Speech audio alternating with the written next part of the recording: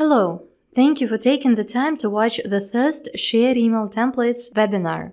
Today, we'll take approximately 10-15 minutes to discuss some of the basic features of the product. If you've got any questions right now or will have after the webinar, please post them in the comments section. If you still have not installed Shared Email Templates, please find the link to the setup instructions below this video. Also, I'll add the link to the introduction documentation page that will help you get started with the product interface. During the webinar, we'll learn how to create and use simple email templates and email building blocks, template shortcuts. Without further ado, let's get started.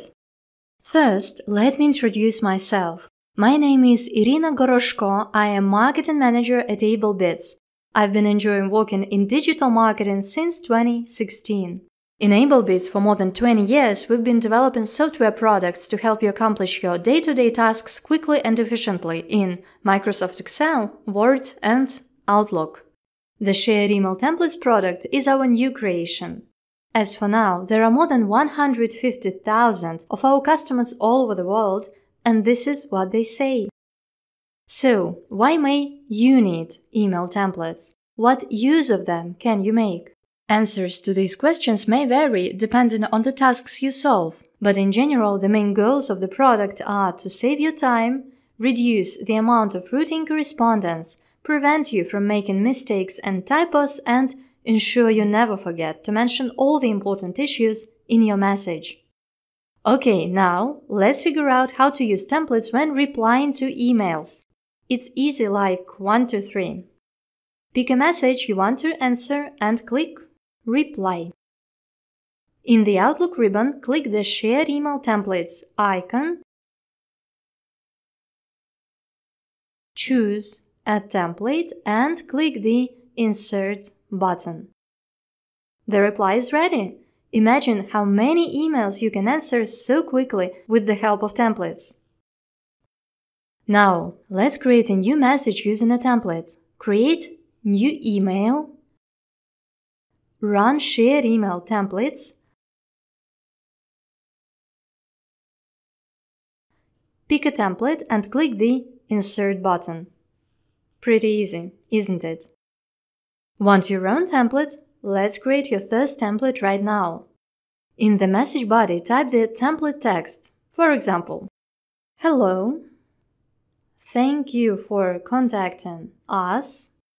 Your message is received. Best regards, Irina Goroshko, Marketing Manager.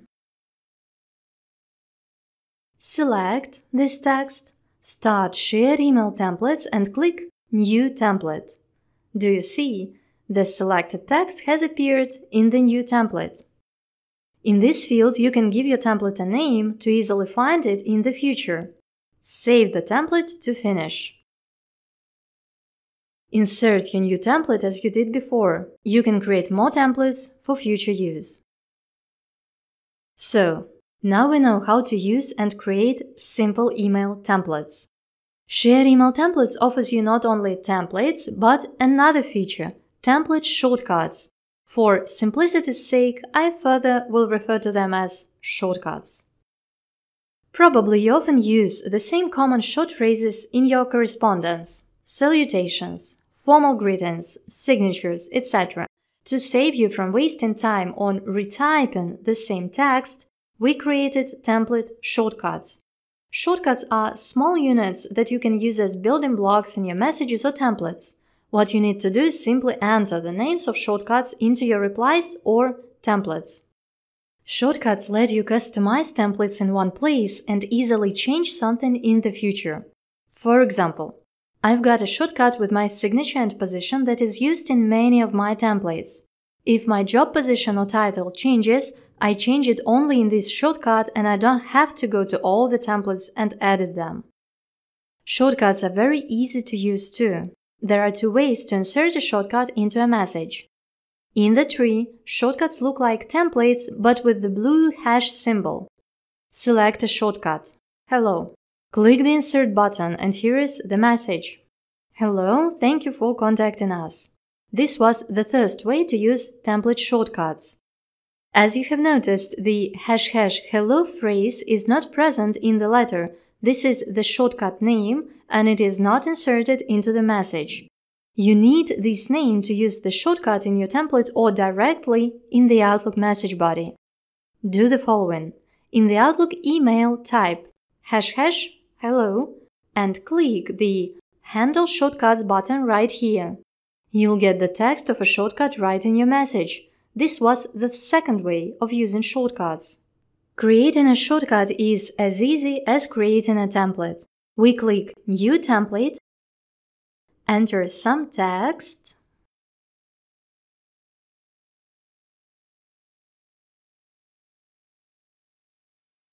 name our template, and also name the shortcut right in this field by simply clicking the hashes. For the shortcut name, you can use the words that come to mind first. It's more likely that you will remember them to apply the shortcut in the future. By the way, to rename a shortcut, simply click on its name in the preview and enter the necessary edits. So, we've done it! Let's insert the shortcuts into a message to see how they look like. If needed, we can change their font or size. It's better, by the way, to determine the preferred formatting for shortcuts, then after inserting them all into emails, your messages will look good. We'll do it right in a new message in Outlook. Let's enter ## and names of shortcuts. Click the Handle Shortcuts button.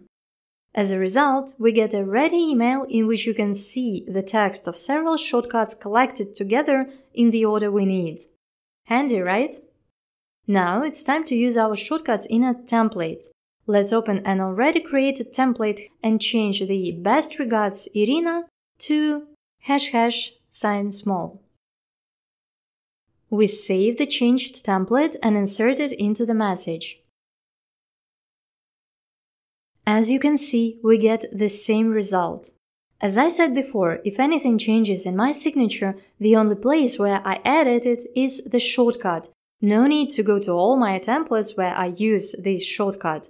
So look, I added the signature, paste the template again, and look, the text has changed, although I didn't edit the template. As you have probably noticed, you can create templates in Outlook and bring them to shared email templates with ease. Besides, surely, you can create templates directly in the Shared Email Templates editor. You are free to create many different shortcuts, combine them, and thus create a variety of different templates or replies.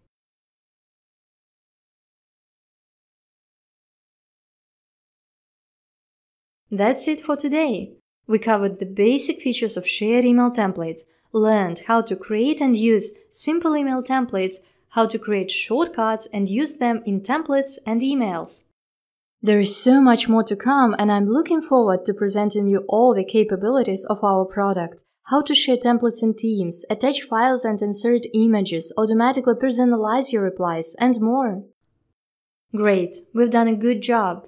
Thank you all once again and see you very soon in the next webinar.